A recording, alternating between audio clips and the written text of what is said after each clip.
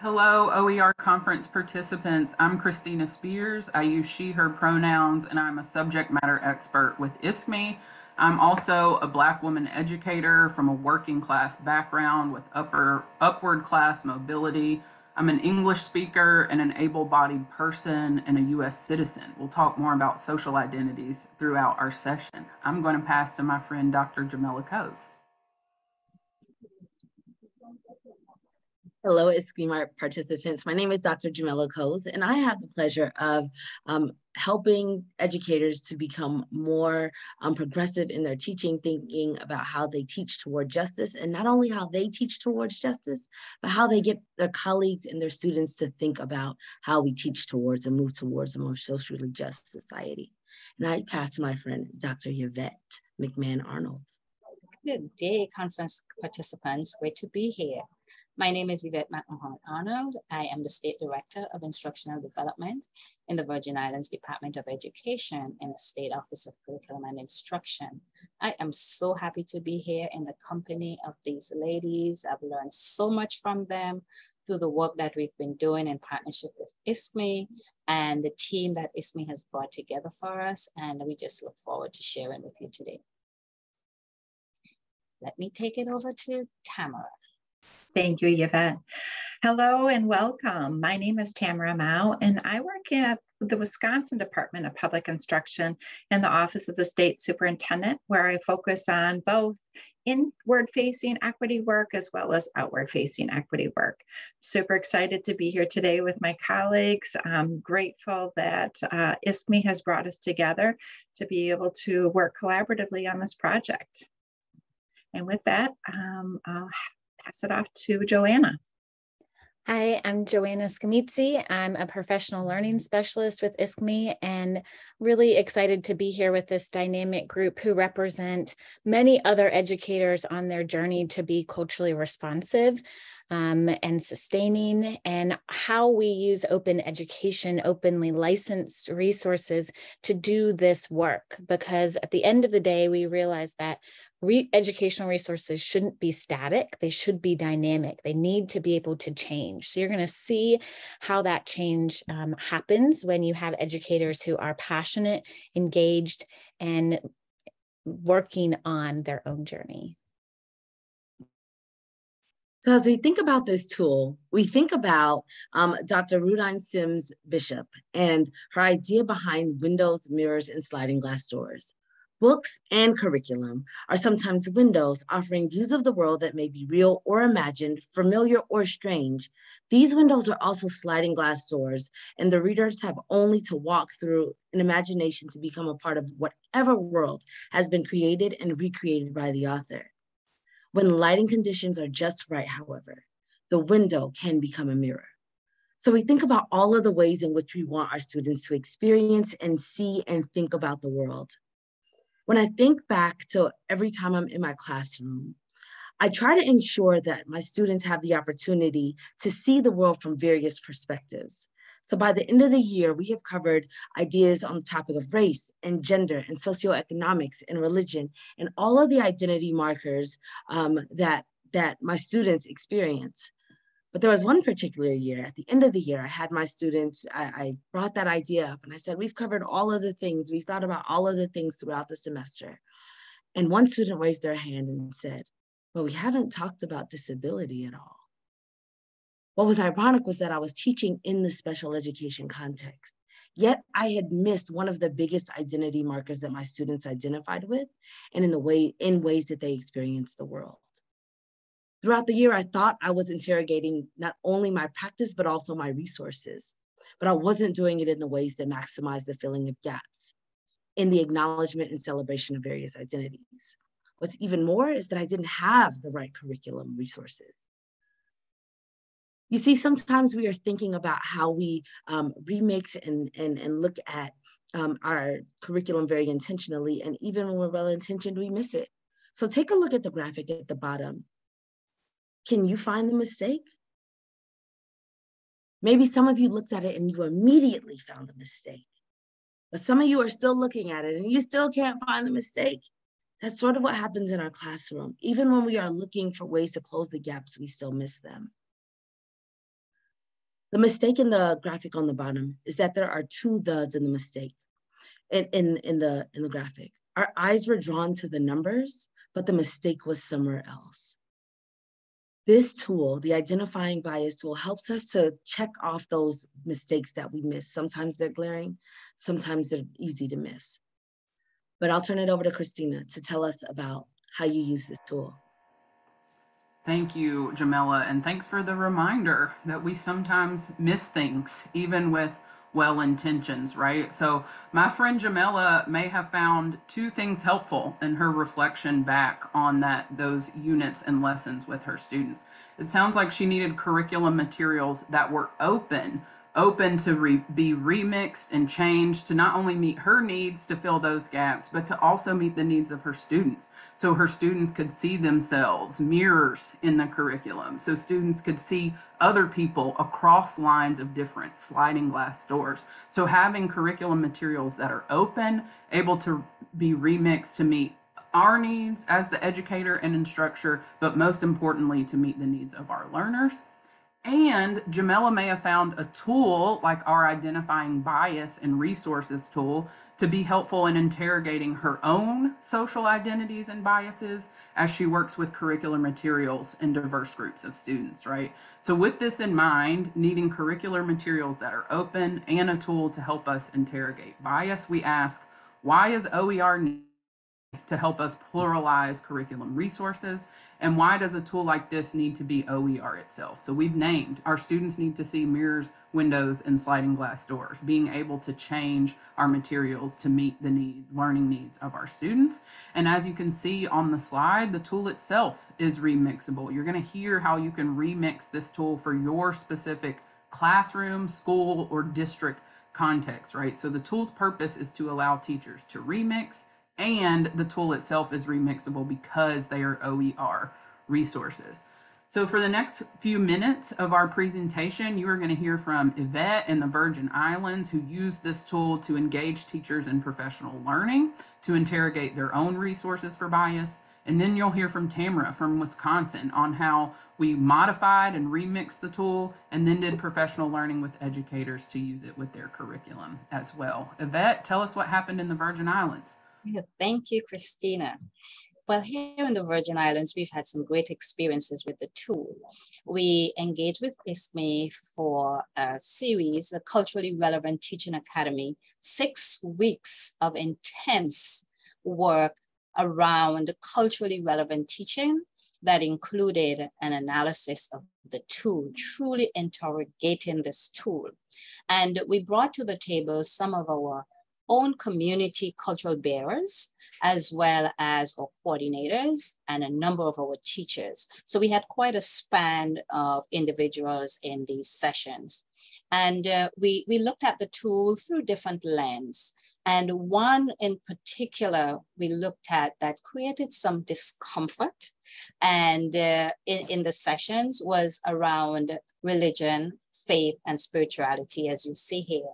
And we had some discussion on it, and we've pulled a snapshot of one of the responses that was in the group chat, the group discussion. And have you considered your own beliefs about religion was the question.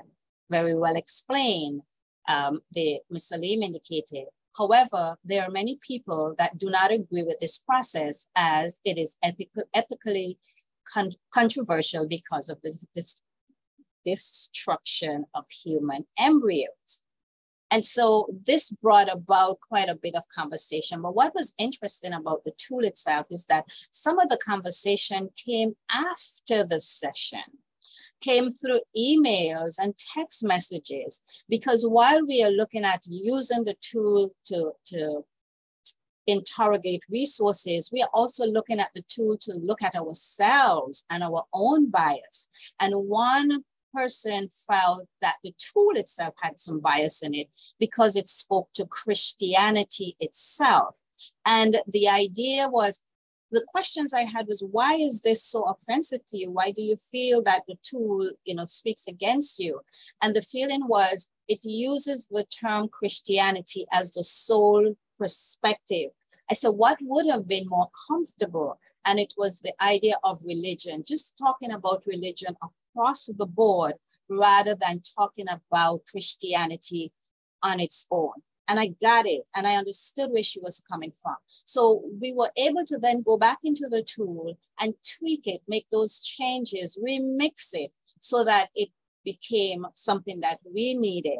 And so that instructor would have some comfort level because she is using this tool to interrogate herself and using it to interrogate the resources for our students. And so to share with you how the remixing can actually be done, I'd like you to hear from Tamara.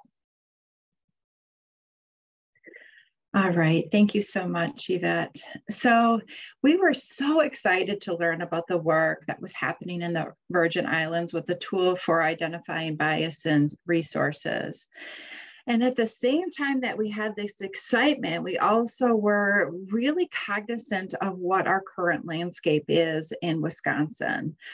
Wisconsin classrooms are becoming more racially and ethnically diverse, yet school districts are struggling to build staffs that reflect their students' background. In fact, about 1/3 of Wisconsin public education students are students of color, whereas our licensed teachers in Wisconsin are 94% white, just over 2% Hispanic, and 1.8 Black.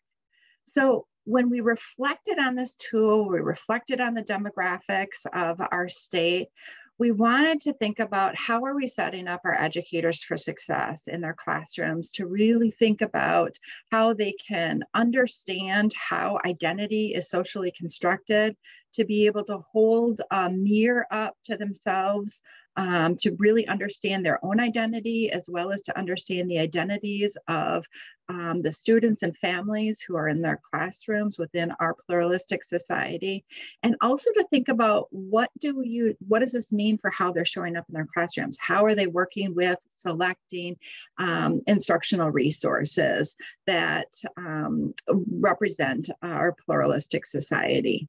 So what we did was we took the original tool, but what we did was we added a huge section on there at the beginning that helps Wisconsin educators better understand how identity is socially constructed. So there's questions on there, there's definitions, because it's important for us to be able to have a common understanding with terms. So we did that. We also organized the tool through these lenses of head, heart, and hands, knowing that we can study about different identity markers from an intellectual perspective, but we also want to be able to hold that mirror up and really think about what it means for us as educators, as people, as we're showing up in classrooms with learners. And then hands, thinking about the push to practice. So we remixed the tool so it has this section on social, how identity is socially developed, what that means for the head, heart, and hands. And then we also recognize that as teachers are working on this in communities of practice, begins to create some automaticity to the tool. So we created another tool, which we call the push to practice tool, or the tool for identifying bias. And with that, that's that push to practice, that third column of the hands, which we've put into one resource. And so we've been working with Wisconsin educators to be able to go in and examine their resources and OER resources, to really interrogate them, to look for bias within those resources. And so there's a little screenshot here of how Wisconsin educators are using the tool and to be able to reflect on their own identities and how they're seeing bias within resources. We have, and this is again, building on the work that Christina had talked about and Yvette had talked about, this idea of, do we need to completely not use a resource? Can we use the OER resource with some modifications? Or can we use this resource with this idea of teaching really through this lens of criticality? So we had Wisconsin educators go into these resources and put comments in there as models. So we start to make our practice public in this way. So I'm super excited. I'm excited to share what's next. But before we go and do that, I'm going to pass this on to Christina to actually take a look at using the tool. Thanks, Yvette and Tamara, for sharing how you use this tool in your respective spaces. So now we want to show you how to use the tool, how to look at curriculum resources alongside that tool, so our resources can be mirrors, windows, and sliding glass doors for our students. So we, as educators, folks who are good pedagogues who know best practice, when we come to a resource, first we just want to look at it. Is it a good resource that we want to share with our students? We ask ourselves, is it standards aligned? Are there primary sources that I can use with my students? Does it offer me discussion questions to start with as a teacher? And this resource that we're sharing with you in our session, Feeding the Hungry with Food Stamp Programs, has all of those things that I named. It's standards aligned. There's a strong introduction about the purpose of the resource. There's a really strong group of primary sources, a primary source set, as well as additional resources from other places outside of the Digital Public Library of America that we can use to supplement what's there, as well as a teaching guide that offers discussion questions for students, as well as classroom activities to help you engage in what is the food stamp program, how did it start, and how does it live today. So this resource gives us a great start. But to Jemelleh's story that kicked off our session, I have to think about who are the students in my class? Who am I? How am I coming to this resource? What do I know and what do I don't know? What critical questions, to Tamara's point about criticality, can I ask my students to help them interrogate their own biases and understandings about the world? So if I'm going to use our tool on this specific food stamp resource, I want to interrogate race and social class, two socially constructed identities that when we think about food stamps, we often think about socioeconomic status. And then there are implicit or explicit narratives about race around food and food access. So our tool has questions like, am I a member of a privileged or oppressed group based on my race, gender, disability, citizenship, or socioeconomic status? How does race and social class, my own and my understanding of it, impact how I show up in my relationships, curriculum, and pedagogy? How does my race and social class impact how I show up in creating or remixing curricular resources and in my instruction and pedagogy? So if I consider those for myself in my context with my special ed students, I might do some reflection first in saying, I'm a working class Black woman. I'm non-disabled and a U.S. citizen. I hold both privileged and oppressed identities. As a working class person who grew up in a working class home where we grew our own food, we shopped at Food Lion and Walmart. I didn't know about Wegmans until I moved to college, right? And I often ate school lunches.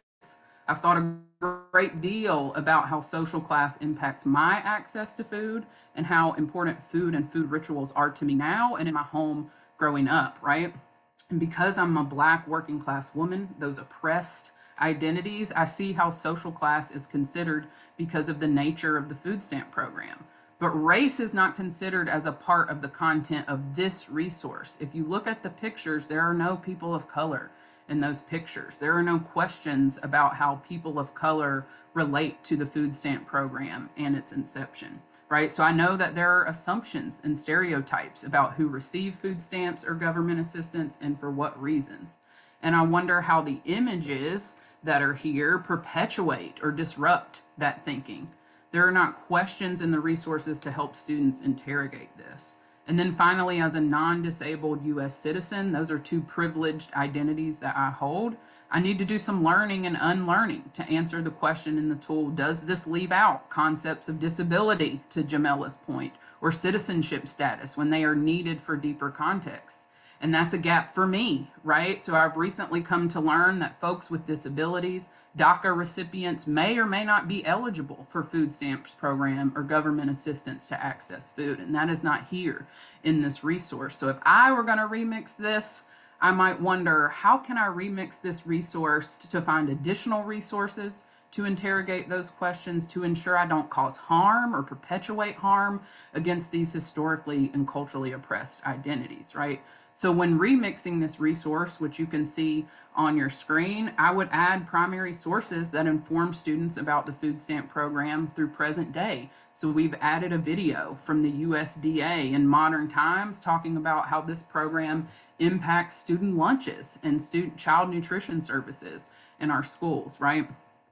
And then I would add primary sources that inform students, like I said, through present day. I would also add some discussion questions that allow for that criticality that this identifying bias tool challenges us to do. So you can see that we've added images, video resources, as well as questions for students to again, challenge their criticality specifically around race and social class. And I will name, before we talk about next steps, that it's important to do this work in community with one another. Joanna and I work together on this remix, and Joanna and I hold different social identities. So when Joanna and I come together to work on this resource, we are working across those lines of difference to make sure we don't, and we are creating resources that are mirrors, windows, and sliding glass doors for our students.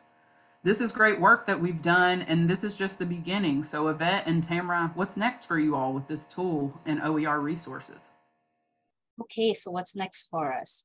We definitely want to revisit the first cohort of educators with whom we work. And we are always reminded of our mission with ISME, and that is to partner open education resources and culturally relevant teaching to create space for Virgin Islands educators to reflect on one's cultural lens and use our Go Open USVI platform to select local resources that are meaningful, engaging, uplifting, and without bias. And that first cohort of educators can help us to move this forward. We also want to look at a second cohort because we want to build capacity around using this tool. And we want to bring awareness of the tool through our new social studies standards. These were recently approved by the Board of Education, and the standards incorporate, embed the social justice standards, which are focused on anti-bias education for K-12. So we have started a gap analysis to look at where the missing links are, the resources that can support our standards. And in so doing, what an opportunity it is for us to use this tool to look at those gaps, those missing resources, to determine if these resources have bias that unintentionally harm students. And by using the tool, we are able to do this. So we are using the tool in our conversations around resources that are to be curated, to be developed, and to be explored, aligned to our new social justice studies standards.